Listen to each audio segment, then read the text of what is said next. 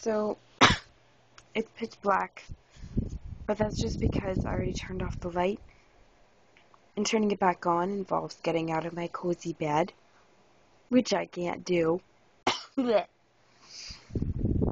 I'm still sick, still not enjoying it, but that's okay.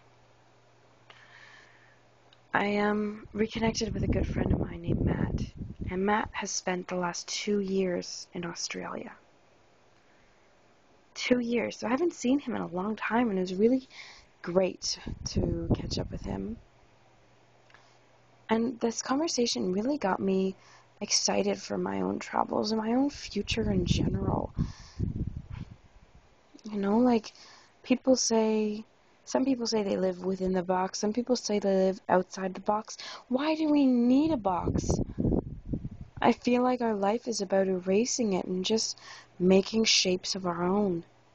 You know? That sounds really corny, whatever, but that's what it's about. You know? There's so many places I want to see, so many people I want to stay connected with that I'm struggling because it's like